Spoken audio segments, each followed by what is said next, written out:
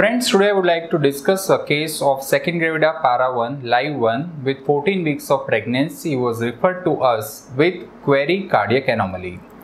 Now she had a previous child who was healthy and had no problems.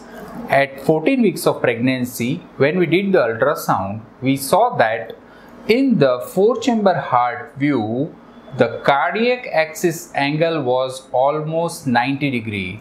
That is, when we see there is levo-rotation of the heart.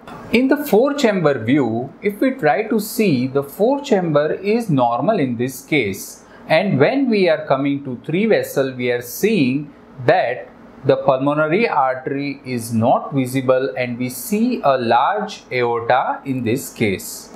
When we saw the left ventricular outflow tract, we found that there is a ventricular septal defect, wherein the aorta is getting supply from the left as well as the right ventricle. And when we tried to see the right ventricular outflow tract, we saw that there was a very small pulmonary artery which was evident.